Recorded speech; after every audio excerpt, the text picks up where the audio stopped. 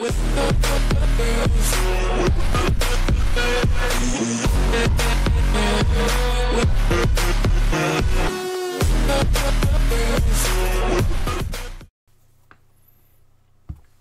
welcome back to week 11 of Sip the Tatter Presents Ravens Roundup. It's me, Coach Evans. I'm here. I don't have my purple Kool-Aid today, but we're going to get right into the meat and potatoes of this video. Now, what this video is about is Lamar's progression. Just simply looking at things he did well versus the Texans that he probably would not have done well last year. And this is probably his 16th or 17th start. So right around being the end of his rookie year if he had been a starter from the jump. And I'm amazed at the progression this guy's made from, start in week, I think 11 last year, up until now. Maybe 13 last year. I don't remember the exact week. But it's amazing. I thought he would progress, but not like this. Not like this. So let's just kind of get into the few things I saw. And I didn't pick all the big splash plays like you probably seen on the 4-letter networks. I picked some little subtle plays and one splash play to kind of talk about. Let's dive right into it. If it's your first time here, make sure you hit that subscribe button. Also, I'll get back with my comments as soon as I can. And I'll hit the like button too. Hit the like button. Let's start. We're going to talk about ball placement.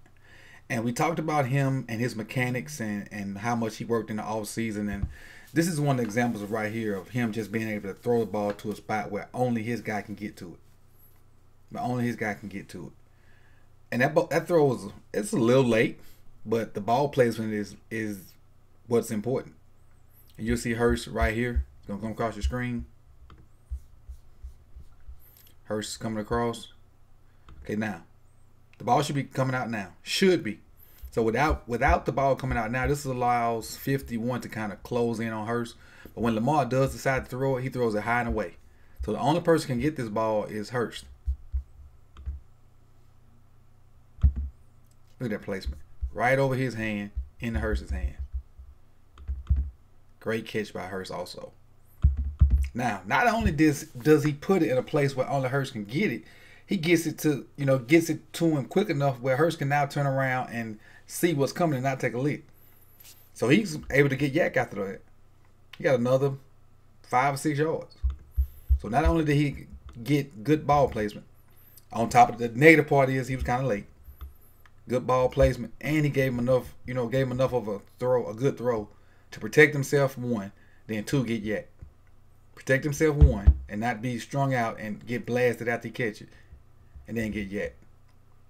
Last year Lamar couldn't have done that, or wouldn't have done that. All right, let's move on to play 2. I got not forcing the action. So I'll stop it when I want to show you exactly what I'm talking about. Straight drop back. He takes off running, and I advocated for this to be the way he get his running yards at the beginning of the year. But let me show what I'm talking about by not forcing the action. So obviously you got a straight drop back right here. Now you got he's covered, he's kind of uncovered, he's covered. We were in empty. Now he's not even looking in Snead's direction right now, so Snead's not an option.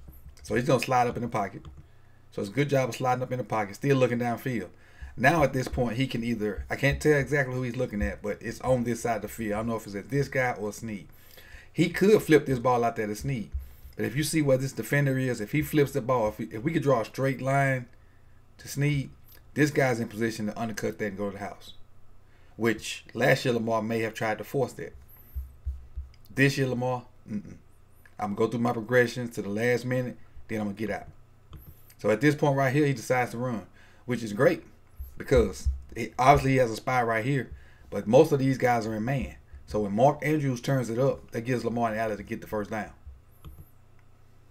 He just outran this cat. Terrible angle by him. Well, no, I'm lying. It was a great angle. Lamar just faster than everybody else. Great angle. That got 8 up. Now, by Mark turning and running, he got all this room to run. He could have just ran out of bounds. Could have just ran out of bounds right here with the first down, but he can get another extra 10 yards or so, I think. So he's on to what, 44 right now? Gets to the opposing 44. So that's another 10, 13, 14 yards. which added to his 86-yard run total and putting us over 200 yards. And you'll watch him slide up in the pocket, and you see him go through his progressions. Let's see how his head turns to count the progression. So he's to this side. He's looking at this side of the field right now. Still looking. Now, turns his head to the other side. So that's going through your progressions. I don't know if it was number 2, 3, or 4, but now he's coming off of the main initial progression. Now, nobody's open. I'm going to run. 54 not fast enough. Now, I could just run out of bounds. But because Mark turned up, I got room to run. I'm going to get what I can get without getting a hit. So this is a run without being touched. To all those people that's saying he take too many licks, he just got a 18, 20-yard run and was not touched. Only on the shoestring. Only. So every time he runs the ball, he's not getting hit. So keep quiet on that narrative. All right. Read option type stuff. We got him reading the end. Now let it play through first because the back view is where you get the meat and potatoes on this play.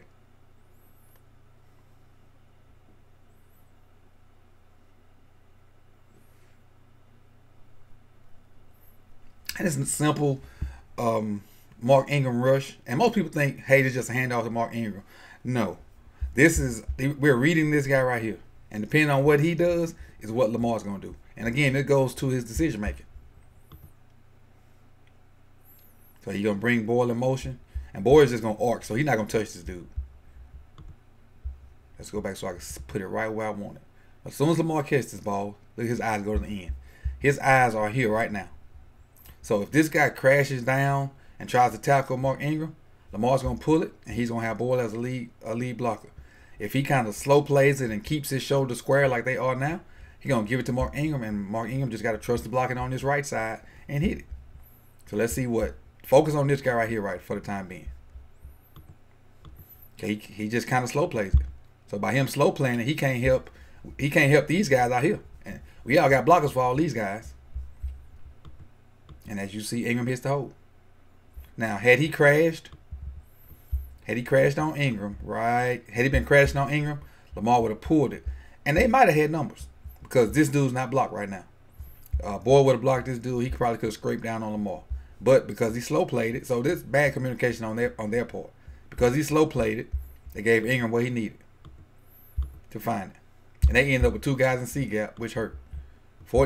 These 2 guys end up in the same gap, which can't happen in the zone scheme read. Zone scheme. 2 people end up in the same gap, that means a gap open. They didn't have gap integrity. I mean, we talked about that earlier when we played Cleveland. We didn't have it also. Pop out. And Mark just run hard. It's that simple. And that's simple decision making. Not rushing it, not predetermining I'm gonna run or whatnot. Just taking what the defense give you. He slow played it, trying to play both, and I'm gonna give it to my running back. But we do have a saying when you have running quarterbacks, and I've had a running quarterback almost every year but this one. When in doubt, give it. When in doubt, give it. The only time you're really going to keep this ball is if this end or linebacker or whoever this is we're reading just crashes down hard. He decides to slow play it, so you're going to give it. Bam, now it's up to Mark to find the hole. Nice lit 7-8 yard run. All right, hitting the bunnies. Bunnies in basketball are layups with nobody there. Just simple stuff that you should hit. And if you recall some of the throws last year, these throws were the ones that he was skipping. Watch how open, I think this is Boyle. Watch how open he is. These were some of the balls that Lamar just skipped. He's wide open. Nobody's there. Last year, some of these balls landed on like the 35-yard line. But now he's confident. The game's slowing down to him. He's taking his time and just hitting it. Hitting the wide open guys. It's that simple. And y'all can recall some of those throws were skipped to wide open people, and we were part of the narrative that it's going to take him too long to learn how to throw and all that stuff. Watch. Just don't throw a bullet. Just hit the wide open guy. That simple. Hit your bunnies. Hit your bunnies. And lastly, I didn't want to put this on here. I wanted to use a different play. But as I was going through the film, I'm like, how can I not talk about this? I'm just gonna watch it. 1, 2, 3, 4, 5, 6. The 7th guy gets him. Wow. Lamarvelous. The seventh guy gets him. 1, 2, 3, 4, 5, 6, 7. Man. I want to see that again. I just want to watch it for my viewing pleasure. From both views. Let's just enjoy this. Take this in. Let me bag it up some more. Take this in. Oh, I guess I'm supposed to talk about what happened, huh? I will on the back view. I was just enjoying it. Man. Imagine having to deal with Barry Sanders touching the ball every time. This is what this comes in the mind of. This is a Barry Sanders-like run to me. So they got their full house. Hurst is going to arc, and really just reading this guy. I think it's this guy. Let's see once it start to play. So yeah, reading that guy. Boyle is coming to block him. So if he crashes, you gonna pull it. If he stays like the play earlier, you should give it to Mark Ingram, and Ingram gonna cut right behind Boyle. Boyle's gonna crack that dude. I'm like a wham, and then Bozeman should double here and come off to there, and Ingram should hit right up in there. But for some reason, Lamar keeps it. Because to me, this is a give, but Lamar keeps it. And I think this is actually a bad read. It's a bad read, but it ended up being a great play. Because you can't tackle our guy. That's one guy. Okay. Let's go back. Go back just a little bit. 59, you're an inferior athlete. So that's one. All right, 94, you just too slow. All right, you are in no man's land because you off balance and kind of shuffling. So I'm going to just run past you. Not even going to put a real move on you. See? Just get the ball over you. 92, you too slow too. You're a defensive lineman. Get out of here. 32 kind of got blocked off. So your efforts are null and void. Now we're going to lay the boom on 20. And had it not been for 22, he would have laid the boom on 20 and kept running. Boom. He'd have bounced right off of 20 and kept going. Had it not been for 22. So this hit we don't want to take. But after that run, it's simply a thing of beauty. We rushed for over 200 yards, like 230 something. And a lot of his passing stats come off play action, and he did a great job of play action. Somebody told me yesterday he had a perfect passer rate, and I didn't see that. Let me check right now before I let you guys go. 139.2.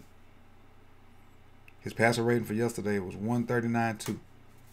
That's pretty darn close again to perfect. I forgot what the perfect number was, but looking at the stat sheet, his rating was 139.2. That's crazy. That's crazy. Hey, 3 letters come to mind. MVP. This is Coach Evans with Sip the Tatter Presents Ravens Roundup. This is your first video. Lamar's decision making and his athletic ability and his just overall development as a quarterback.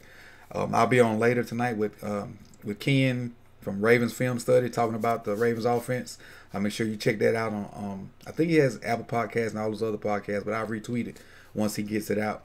And the second video will be coming tomorrow for my YouTubers, and for my Patreons, that video will be out Thursday or Friday for you guys.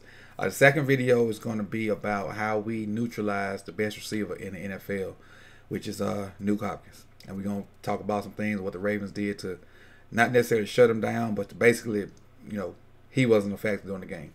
And that's about it for this video. I'll catch you guys tomorrow and later on in the week. Make sure you catch that podcast out from Ravens Film Study. I'm out. I've been asked, how can people support my channel and help it grow? And after talking to other YouTubers, Patreon.com is the answer. Any amount donated will help build the channel. My goal is to get a telestrator and help explain the ins and outs of the game even more. So go on over to patreon.com/SipTheTally to support the channel. And there will also be videos for subscribers only in the future.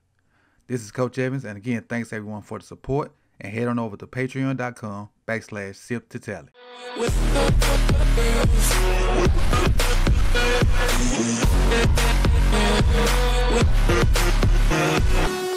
IvanEvans.